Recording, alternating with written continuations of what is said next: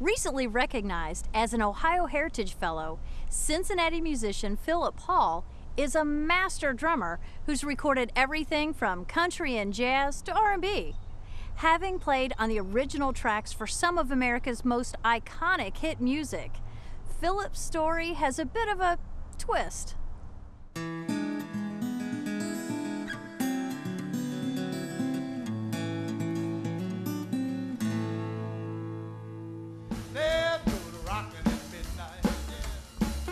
A drummer for over 70 years, Philip Paul was the principal session drummer at Cincinnati's King Records, a groundbreaking independent record label that would leave an indelible mark on American music history and would release what are today considered icons of American music. At King, Paul laid the beats for recording sessions that resulted in some of the most influential albums of the early rhythm and blues era, recordings which would later inform new genres of music, rock and roll, soul, and funk. Having started playing drums at age 12, it could be said that music was in his blood. My mother was from Puerto Rico. My father was from St. Croix, Virgin Islands, and they migrated to New York. And that's where I was born. I had a family of all musicians, really. I had an uncle who played drums. I became fascinated by the way he did that. And my father noticed this, and he asked me if I was serious about wanting to play. So I told him yes. So he bought me a set of drums, and I got the 10 lessons, and I really got into it then. And I would say that's when my really serious interest in music began. My father used to play like house parties in New York, so he decided to take me on one of these jobs one night. So that was my first gig, as they called. Many years later, I started working all over New York, and we were playing the Savoy Ballroom in New York, and Tiny Bradshaw was the smaller group. And during one of the breaks, Tiny Bradshaw came over to me and said, "I like the way you play. I'd like for you to join my band." So, I said, yeah, but, you never expect those things to materialize. But it did. Several months later, he called me and asked me would I come down to Cincinnati and join him at the famous Cotton Club in Cincinnati. So I did that. I didn't know myself what to expect, but I came down to Cincinnati, and that's when I joined Tiny Bradshaw. At the time, the music was changing after World War II. The big bands were a thing of the past. One thing about the Tiny Bradshaw group that we can talk about here was it was a small band. It wasn't 5 saxes and 3 trumpets and a couple of trombones. They usually one each of each horn, but they played like big band arrangements. It was one of those things where the group sounded bigger than it was, and it was that transitional sound. It wasn't playing swing.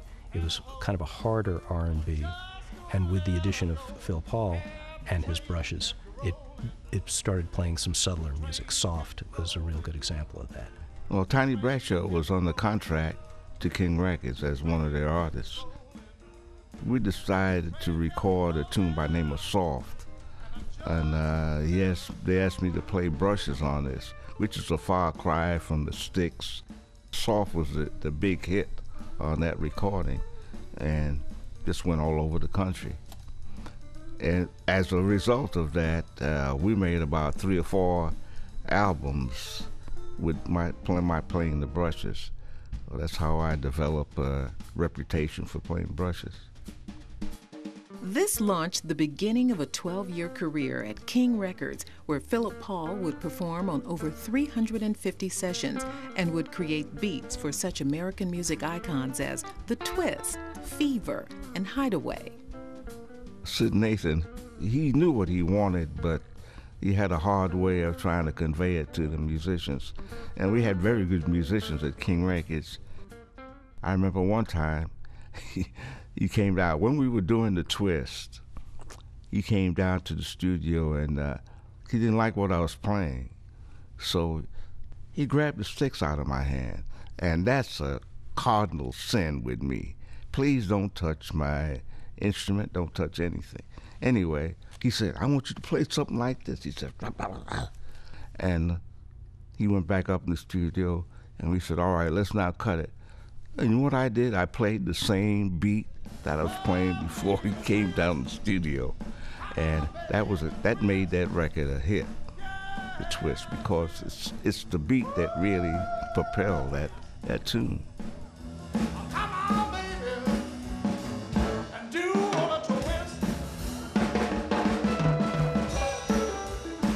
Sid Nathan, he was a very bombastic kind of man. But he asked me one day, he said, we'd like for you to become a session drummer. So I said, what is that? He said, well, you'll record for all of the artists on the contract to King. So I said, fine. He said, well, one thing I want you to do is I want you to go to the UC Conservative of Cincinnati and study some more. So it's very valuable, because at King Records I had to play all kinds of music, not only rhythm and blues. I had to play country, I had to play jazz, and I just had to be ready in any event that they called me to perform. An important innovator of American popular music in the second half of the 20th century, King Records founder Sid Nathan was innovative in other ways. King was very innovative in its business practices. They had their own distribution and their own pressing plant. So you could literally walk in the morning with an idea for a song and walk out that evening with the finished record in your hand. So the King session musicians, of which Philip was one, had to work very quickly.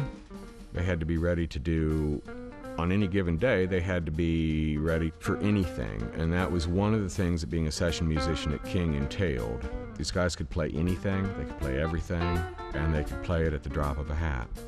I remember he called me one day and he said, we want you to record with a country artist here. He said, no, you've never done that before, but we just want you to play whatever you feel. And I think it was Cowboy Copus or something like that. Alabama, look out now. He came in and this country group, the guy had on a cowboy hat and everything. I said, oh, gracious.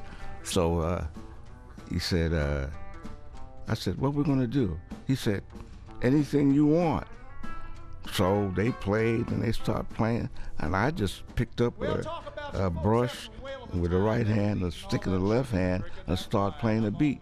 He said, that's great, let's cut it. And it worked. And as a result of that, I played on many other country recordings. Moon Mulligan, Midwestern Hayride, and they came to Cincinnati to record, and they called me to do all those things. During the war, he had, I would say the staff at King during World War II was probably half black. He had 10 or 12 Japanese Americans working there, which I would think would have been pretty unusual. At King, all the company functions were integrated, all of the departments were integrated. I remember I first came to Cincinnati, and I was working in the club with a white saxophone player, a friend of mine, Jimmy McGarry, and we would play a set and come out on the street and go across the street to a coffee shop. They wouldn't serve me, they'd serve him. But it was different at King Records. Sid Nathan didn't care what color you are, and I think that's one of the reasons for his success. Another reason for King's success was Nathan's eye for spotting artists with popular appeal, and the King session musicians were the musical architects that helped propel their tunes into hits. A lot of the artists, you have to remember, didn't have too much experience. Some of them did, but some of them didn't. So it was kind of difficult working with a lot of them.